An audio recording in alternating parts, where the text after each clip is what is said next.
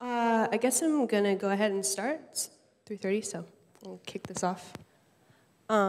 This talk is Model-View-Websockets. My name is Garann. I live here in Austin.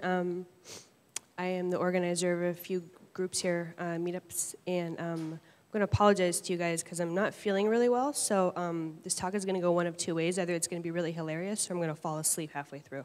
But hopefully the former. So due to me not feeling well, if you feel like you want to shout out questions in case I do fall asleep before the end, feel free to. So let's just jump right into it. So JavaScript is historically it's been a pretty simple place. We were doing okay for a while without patterns, without frameworks, without any of the things that we usually see in computer science. And then its potential sort of got the better of it. So we noticed that we could be doing more with it, and we started doing it all at once, which was kind of great, but it was also kind of confusing. So now we don't have the simplicity that we used to have, which is not a terrible thing because now we can do more, and thankfully we have patterns that help us combat the complexity that we've introduced. So that's kind of where we're at. And we've been doing a lot of single-page applications. There's a lot of this stuff around now, and there's some problems with them. There's some questions about them, and hopefully we're going to talk about how to combine patterns and help solve some of those problems. So today we have single-page applications just everywhere, and we also see a lot of single-page application-like behavior in otherwise static pages. So for instance, if you have a third-party tool, more and more there's a possibility that that's going to need its own sort of dependencies, it's going to need its own framework, and all that stuff. And the systems of dependencies really have something in common with the single-page applications. When you start building up stacks of modules or tools or pieces, you're getting close to something that looks like an application, even though it may not have all the things you would expect to see in an application. And you have the same challenges. So these are pretty easy to set up, especially if you're using a framework. But what do you do with them then? How do you scale them? How do you modify them? That's probably the next question that we would want to look at with regard to where we are right now and where we want to be going. There's some trade-offs, like with everything. So obviously the time to render an application to begin with can be an issue. Depending on how heavy the application is and how much of it can live on the server, and if your logic is shared or not, your templates are shared. For the same reason, SEO can be a concern. And then, of course, if you have an application that's doing a lot of communication with the server or passing things back and forth frequently, you end up with a lot of HTTP requests, which can be difficult to manage and figure out how to package up. So you have to create good packages that have the code that you need when you need it, and don't, on the other hand, introduce a bunch of junk that you're going to be storing in memory on the client and not need. So some of the implementation issues that you might see would be creating the scaffolding for the application itself. You have to do a lot of setup with certain frameworks, or just even without a framework, for some of these things, and that could be a concern depending on how quickly you want to get up and running and how certain you are that you're going to need all that. And when, of course, when you want to redraw, when you want to touch the DOM, you want to be careful with that. And so, although it might be easy with these tools and these frameworks that we have available to us to just redraw everything all the time, you obviously have to be smart about that. And by the same token, how client interactions fit into that big picture, whether you want to be detaching events and things like that, or whether you can delegate a bunch of stuff so that you have like 90 events on the document, is a choice that you have to make. And of course, again, the HTTP requests. So I wanted to look at a few approaches really quickly that people are taking just to single-page applications before we jump into combining all this stuff together. Twitter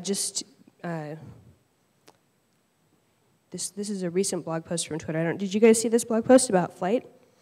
It kind of catches us up with where Twitter's stack is, and I think Flight is a pretty cool thing. I'm pretty excited about it, but that's not this talk. So basically what Twitter's doing is they have a lot of their HTML rendered on the server, and then they're sending it down to the client to be used in a single page application. And they're controlling a lot of this stuff with Flight on the desktop, I think, primarily. But they have essentially a very lightweight single page application, and the trade-offs they've made are interesting because they don't want to do a lot of client-side rendering. So their application looks slightly different than what others might. Airbnb also had a blog post recently about their stack. Did you guys see this one? Yeah? I'm going to hope you did. So they're doing something kind of cool. They've got Backbone on both the client and server, and people have been talking about this, I think, since Node was released, but it's nice to see more and more people doing it, and it's nice that they're doing it with Backbone, which is something that a lot of people are familiar with. So this is kind of cool. They're also using CoffeeScript, if you're a fan of that. Where's that CoffeeScript? There it is. And then Meteor is not actually an implementation, nor is there a blog post. Sorry, I know the blog posts are really exciting. But Meteor is an interesting approach to a full stack application, again, that is node-based and doesn't have as prescriptive architecture as perhaps Backbone, but does offer some sort of architecture. And unfortunately, I linked to the video, which doesn't really give us a lot to look at, so my apologies. But you have models like you would in MVC, but then you have messaging like you would in maybe an event-driven architecture. So speaking of event-driven architectures, let's talk about MVC and EDA and what's going on there. We'll start with the familiar one, or hopefully more familiar one. So the model view whatever concept has been around since the late 1970s. It's very closely tied to object-oriented programming. It was first implemented in Smalltalk. And now we see this implemented in pretty much all of the popular frameworks that, we've seen historically that this has been implemented in more and more popular frameworks.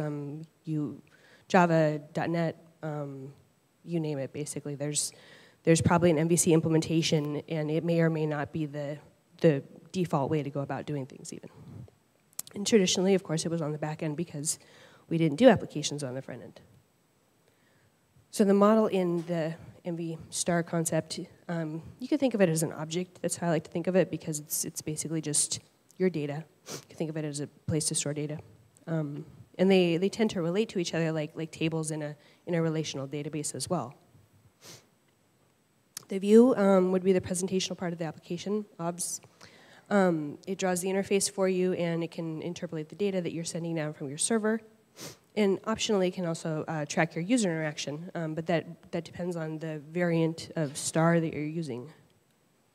And we'll talk about the stars in more detail in just a sec.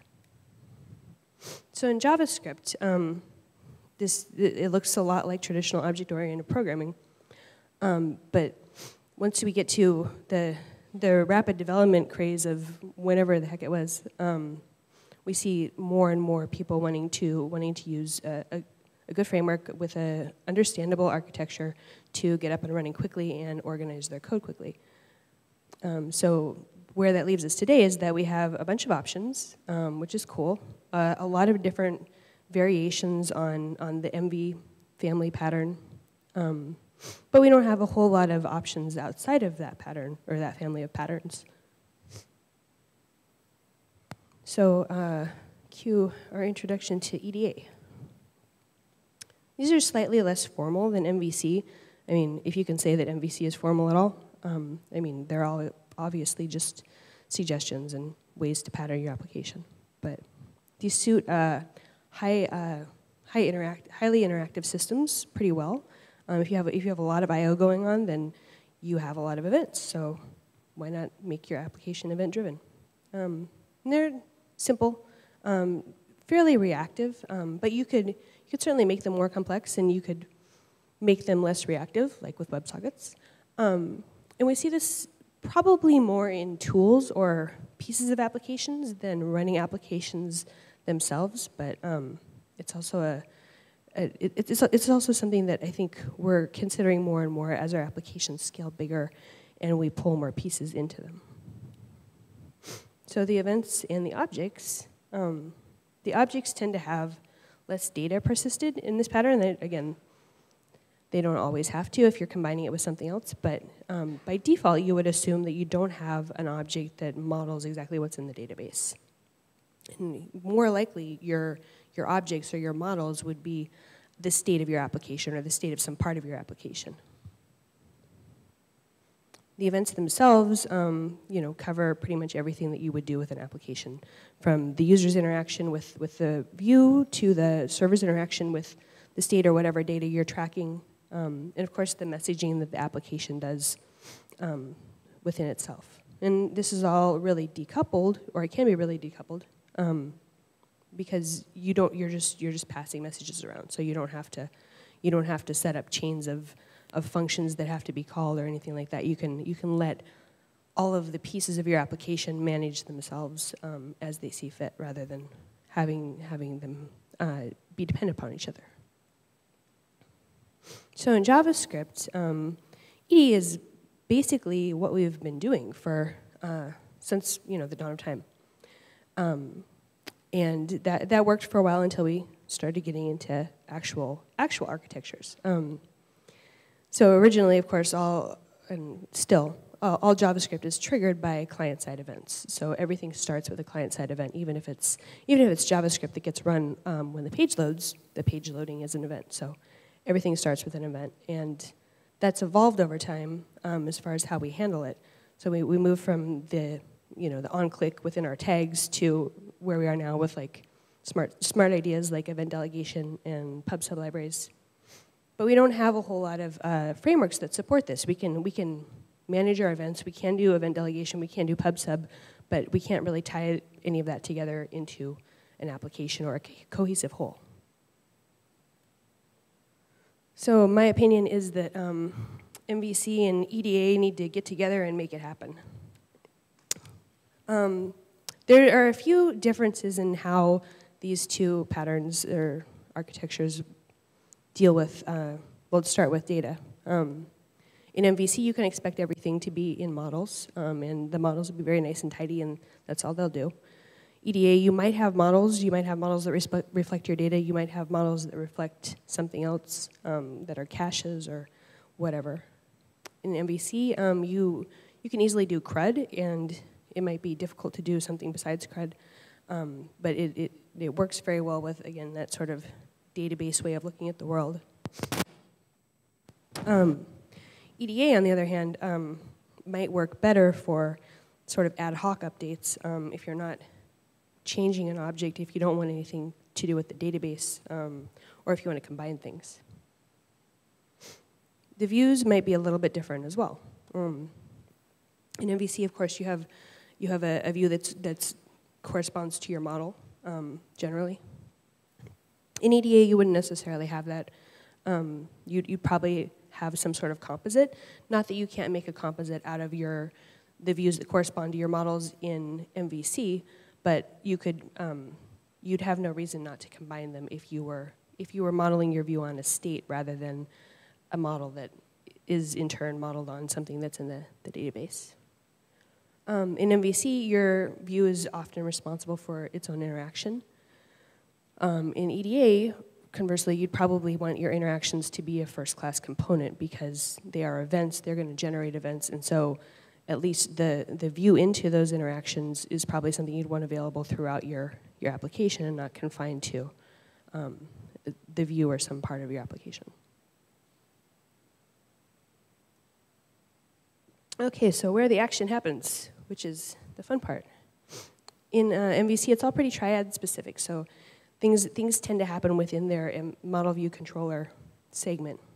In EDAs, you wouldn't want them to be confined, again, to a specific set of model views and controllers. You'd want them to be available to everything because that's the idea, right? That anybody can subscribe to an event and anybody can do anything they want with it. In MVC, you don't have your objects influencing your controllers. It generally works the other way around. In EDA, your objects would be aware of the events and be able to listen to events much like a view would observe a change in a model. So let's talk in just a little bit more detail about the MV star. We're getting to the star part. So I want to kind of try to break down the differences, and this is all kind of up for a debate. So if you wanna disagree with me, that's cool. MVC is these tight triads of model views controllers, and the view the information in the view tends to bubble up through the controller.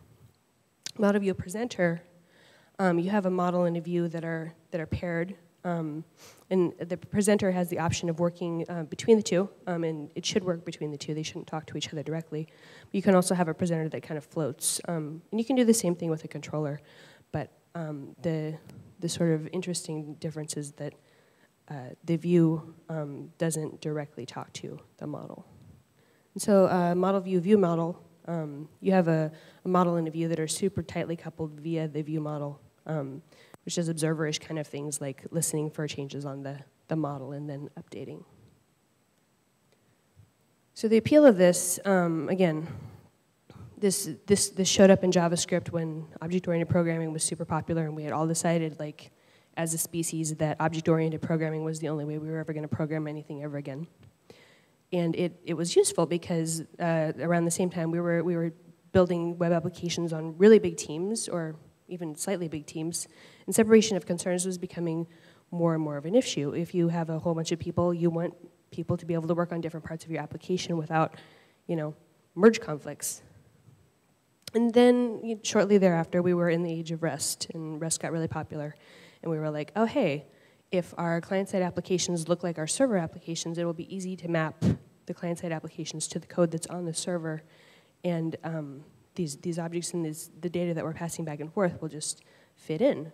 And of course, the bottom line, as far as I'm concerned, of the appeal of MVC and its ilk is that we have awesome tools already, and awesome tools make people excited to use things.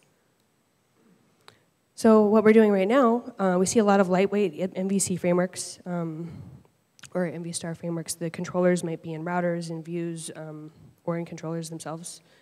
We also see really good presenter abstractions where people have enabled us to do a little bit of magic, I guess, and then we see like the real magic, which is automatic binding. We see a lot of frameworks that now will let you write HTML or templates that correspond directly to your model, and you really don't have to do a lot in the middle to make those things line up. So there's a wide variety of approaches that are readily available. The choices that we have to make in selecting one, of course, is there's a few. Obviously, we don't need boilerplate, which is kind of cool. We don't have to write all these abstractions ourselves, which is great.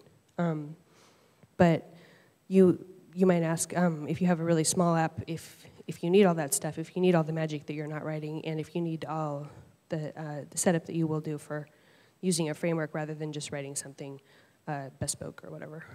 And on the other hand, if you have a really large app, like your framework might be good and it might be a good place to start, but it's probably not going to give you everything that you need to do in your application. You're going to need to pull in additional tools to make it function. Basically, your separation of concerns depends on how many concerns you have. So let's talk about what those stars actually mean. So let's start with a controller. This is a pretty straightforward controller. It has interface events, binding to app functions, managing model properties, and rendering and initialization. And this is, we're just going to look at a bunch of to-do MVC code because it's fairly consistent in what it's doing. So we can see like our interface events getting declared here. And oh yeah, sorry. Good? Bigger? Okay. So this is the controller for what is it? Spine. And we're wiring up our interface events. We've got a bunch of we've got a bunch of functions that get added to the object itself. Got some initialization stuff, and it's pretty straightforward. Everything gets bound to functions in the application, and we directly control the model properties. So that's a controller. A presenter, this is kind of up for debate. You can fight me on this if you want to. A lot of people think of Backbone as more MVP than MVC. So Backbone makes an interesting example of a presenter, I think, because it's just doing these sort of events. It's going to do the interface events, the observer events, and then the rendering and initialization without a direct connection to what's going on in the other layers. So if you've used Backbone, this is all familiar. Here's our interface events. Here's our initialization. Again, rendering, blah blah blah blah blah blah blah. And it's all mostly the same stuff, but we're not doing a lot directly on the model, and we're not doing a lot directly on the view. We're simply we are doing a lot directly on the view. My bad. But we are kind of keeping the two away from each other. So the listen to here, these observers, is one of the most interesting parts, I think. And then a view model is, again, slightly different. We do our interface binding there, and then in Knockback in particular, we have some magic interface stuff that happens, which is kind of cool. And then observers, and because it's just a view model, it's not a controller, somebody else is going to handle rendering and initialization. So where's those?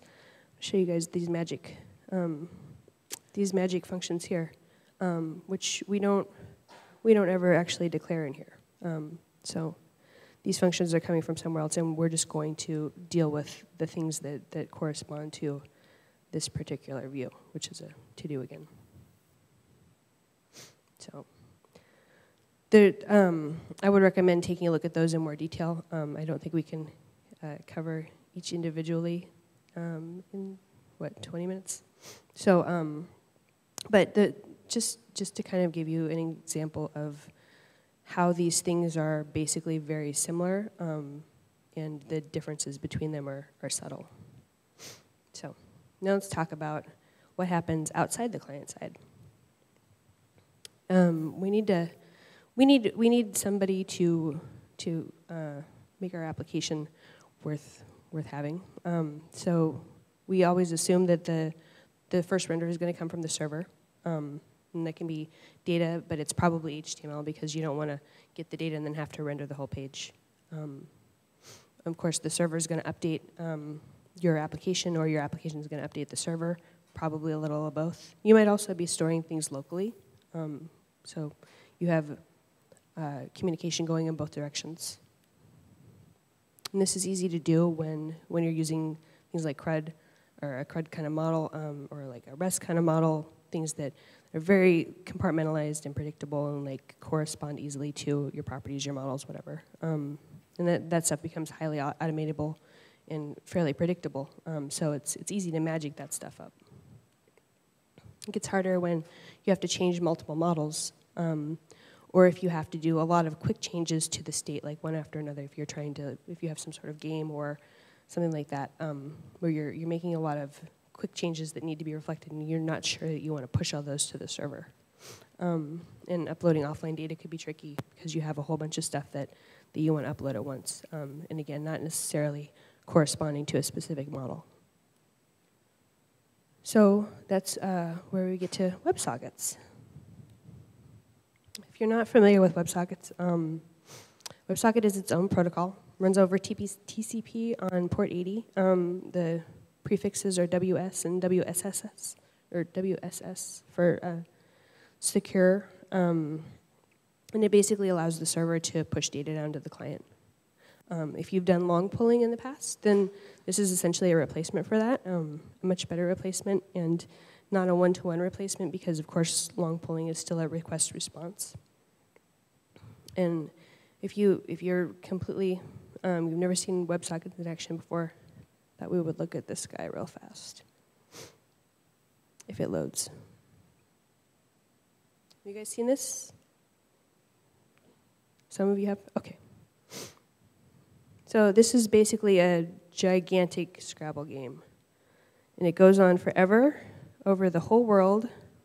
And you can just keep adding things to it. I apologize if you see any bad words. It just occurred to me that this is the internet.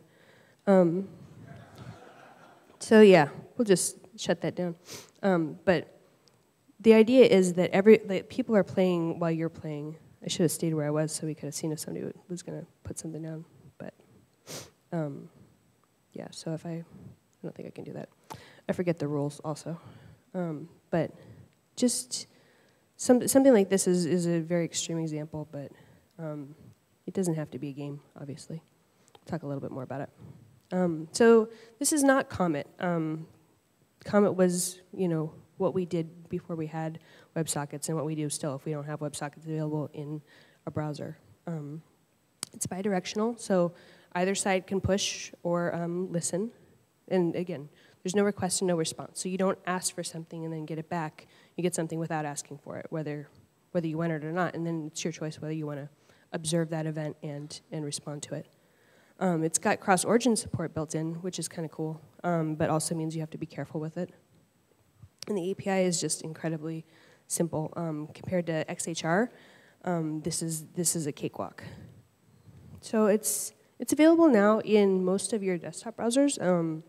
Firefox, Chrome, IE, Opera, and Safari. Mobile, not so much. I think it's available on iOS, not Android, and not Opera Mini. So it'll work basically on your desktop, but you probably wouldn't want that much information coming down on a smaller device anyway, at least not over a great length of time. I don't know.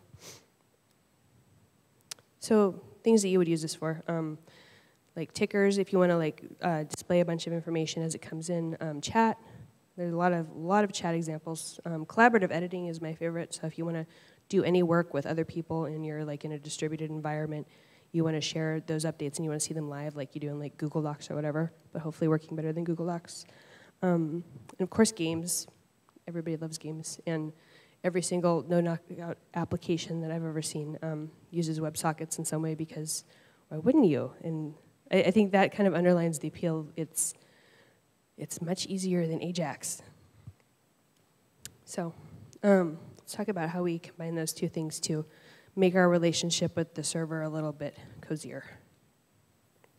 So if we wanted to take our controllers, presenters, whatever, and put a little EDA stuff in there, we're already in pretty good shape. They're already full of events, right? There's a lot. We looked at just those three really quick, and obviously, again, those are very simple applications, simple to do application, but there's a bunch of events going on in there. And so if we have events, we're much closer to being event-driven, right?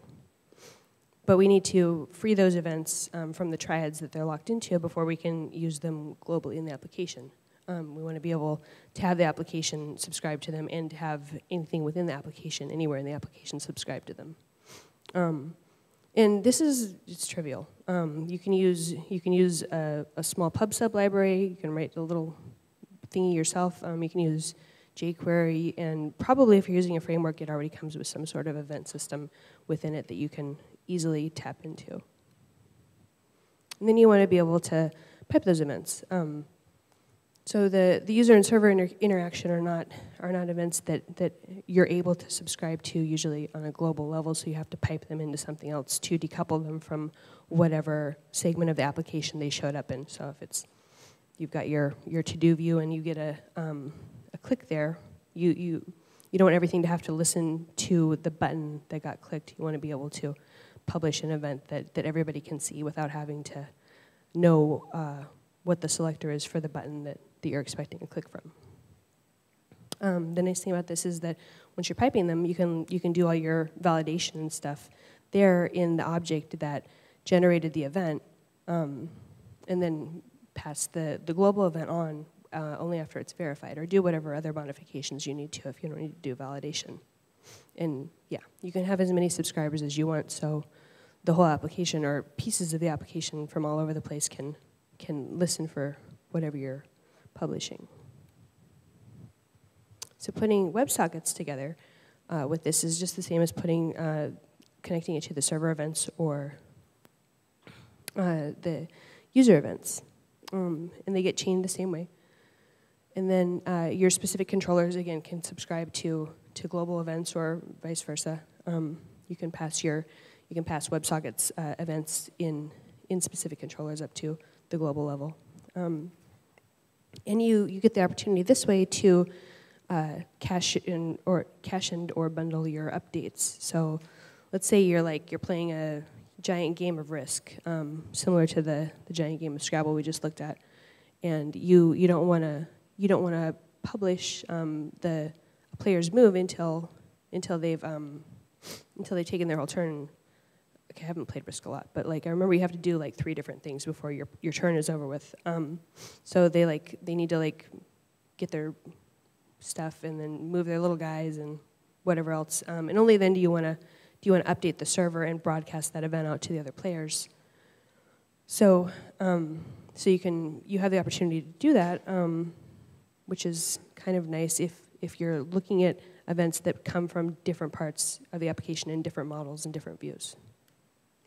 So let's talk about how we would actually implement this stuff.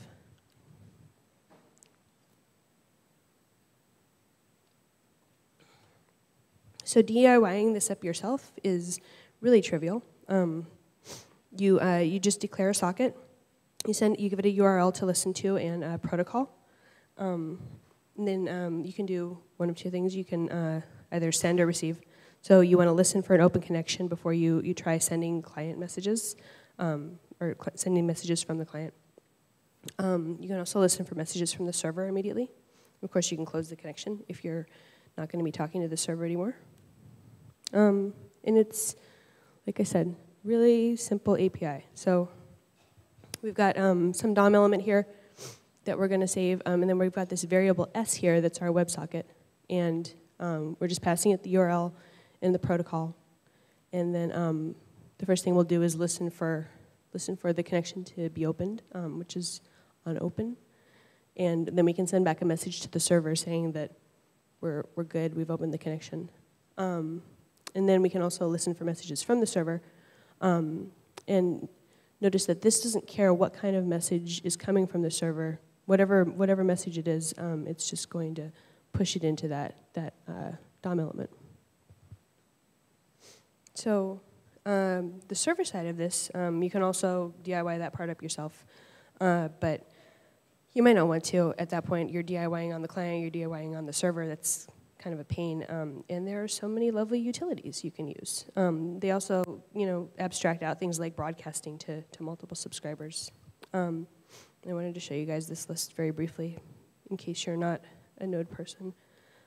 So pretty much every backend that you might use under the sun has at least one implementation, if not many. Oh, you can't even see that. Sorry, you guys. Where are they? Here. Yeah. Even Haskell. .NET. Yeah. So Socket.io is the one that I'm most familiar with and have used most often. Actually, probably the only one I've ever used. So this is exactly the same thing we just did in Socket.io. And all that's really changed is that instead of declaring a new WebSocket, we're just calling this connect function on I/O, which is a global object that we import when we import the Socket.io client-side library. The API is a little bit closer to Node or now jQuery, so we use on, and then we instead of having the name of the event appended to the word on, we just listen for on, and then we give it a string that's the type of the event. So connect is a built-in one. So it's essentially the same as on open. However, the interesting thing is down here, we listen for on new message. So instead of just listening for a message from the server, we listen for a specific type of message. And then if we're expecting different kinds of messages from the server, we can put a whole bunch of these listeners in, and we don't have to do any branching within our listener. We use the emit function instead of send also for sending stuff back to the server. You can also use send. That's my bad. And of course, the API goes on from there, but this is the simple version.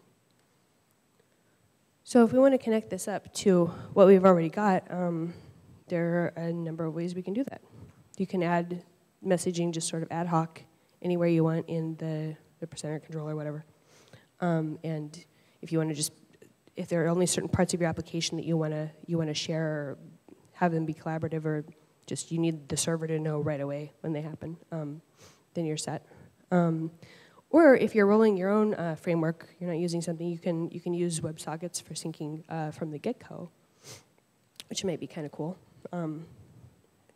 If you are using a framework, which is more likely, you can swap out any explicit sync calls within your code with a WebSockets connection or with a socket event, and that way you don't have to use whatever methodology they were, presumably Ajax, they were using to send your info back to the server. Most practically, you could try to find a WebSockets plugin for your framework. So I wanted to show you guys this one real quickly, Backbone.io, which is, as you might suspect, works with Backbone and Socket.io. So this is the server implementation. So pretty simple. Basically, we're just it's not much more complicated than setting up WebSockets, but the important thing to note is that here we've given it a backend called messages, or it's called messages, and this is the messages property. And then here in our index, we just connect it up much like we would Socket.io, and this is just a front end on Socket.io, so it wraps up Socket.io's stuff. And then down here, we set up this backend, and that's it.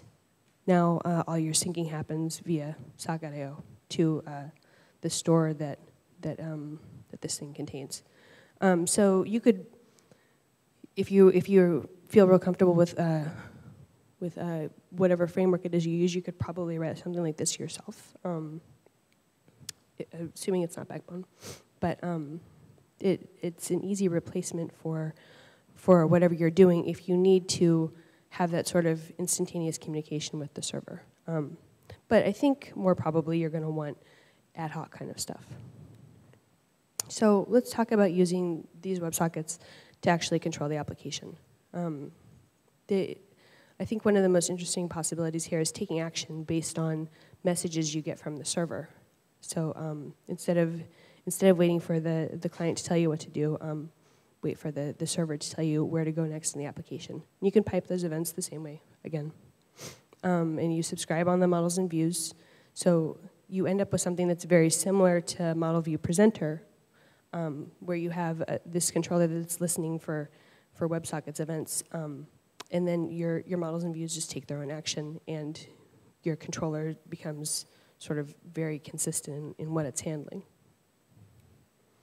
So this is like super simple fake example, but here it is. So let's say you have some sort of event store somewhere. Oops, I don't know how I did that. You have an event store, and there's like some simple pub sub or something in there, and you're just going to connect up a socket. And then when you get a new object, you pipe that event, and you pipe the data that you got to a global object added event. And then somewhere in a collection, you get an object added event, cool, you add that to your collection, done. You have the same thing on your view. You get an object added event, you have the container for that view, and you render that data into your container, and that's it. And this, I think, is an interesting way to think about replacing all the stuff that you would have wired up in a controller, all the sort of back and forth, and having it directed by the server, which is not something we normally think about in client-side applications, but we talk about putting our templates on the server or our logic on the server, but not generally the control of the application itself. So it's an interesting thing that might suit your application. So there they are together, MVC and EDA. Really, it's a tool to use within your pattern. It's not a replacement for your pattern. You can use a little bit to just do ad hoc communication, or you can use a lot to do syncing and every other thing. And it's a piece of cake to add. And that's it. Questions? Okay. Thanks.